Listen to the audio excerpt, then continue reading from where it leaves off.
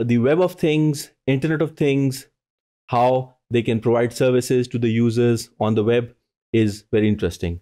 Um, let's look at a scenario, particularly our smart home, which is going to have certain services which can be tailored, which can be revoked, provisioned, built, and then we are going to identify interesting requirements that we'll discuss in due course of time. So we call it the smart home scenario. We look at how a smart home offers services through the WOT service model. First of all, as in WOT, all the interfaces are based on HTTP. Understood? But the possibility of having the proprietary protocols and the broker-based protocols makes the WOT service model more powerful. As a consequence, the cost is these possibilities allow or trigger certain degrees of service qualities and traffic patterns. It means that we are going to expect non-uniform and heterogeneous traffic behaviors and the service qualities which are coming for different applications on WOT from different physical devices.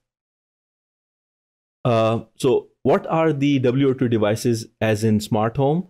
Starting off from the very basic things such as electric heater or gas-based heating system with access to the room heating or the water heating like geysers.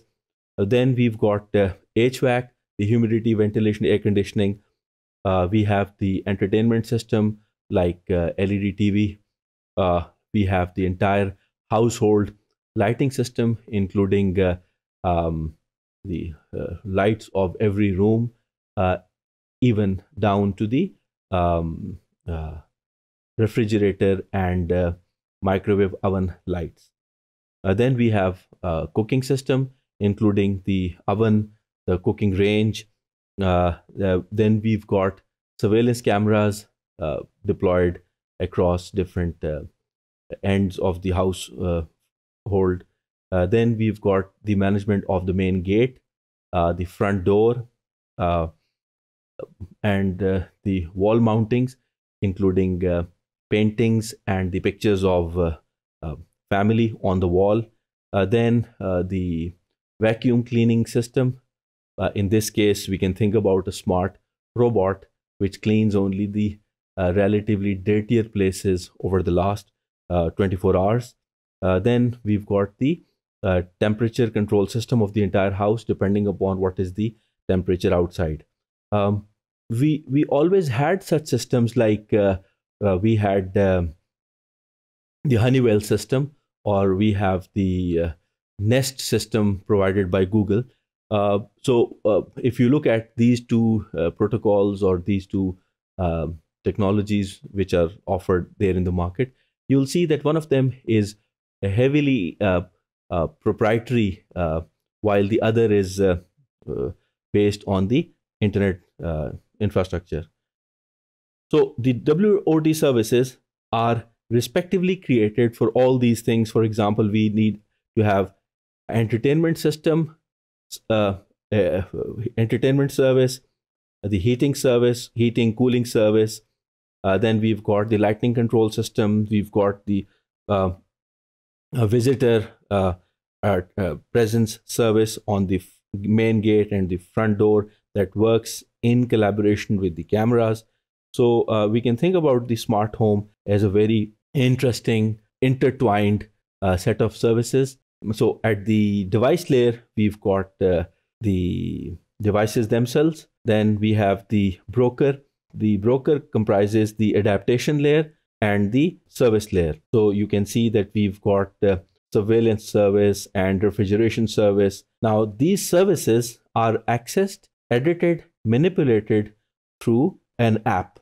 This could be an Android or iOS app. So having such a complicated scenario means that We are not talking to the house alone. We are talking to certain power generation company, certain gas provisioning company, some security system or the security infrastructure in your vicinity. We are talking to the weather forecasting website. So it means that the smart home application is a very good starting point to look at the requirements. For instance, who owns what and who gets to have access to what data type and what kind of traffic pattern would be generated. Then how are you going to manage the pricing of it? How are you going to monetize it? How are you going to deliver it? And how would you see that certain quality of service parameters are met? And are you going to charge it in a certain prepaid, postpaid model? Are you going to offer certain subsidized bundles? And what is going to be your billing mechanism? How are you going to actually collect money from the service consumers? So now the smart home scenario sets the right basis for further discussion and follow up on the charging, rating, the business aspects for the IoT environment.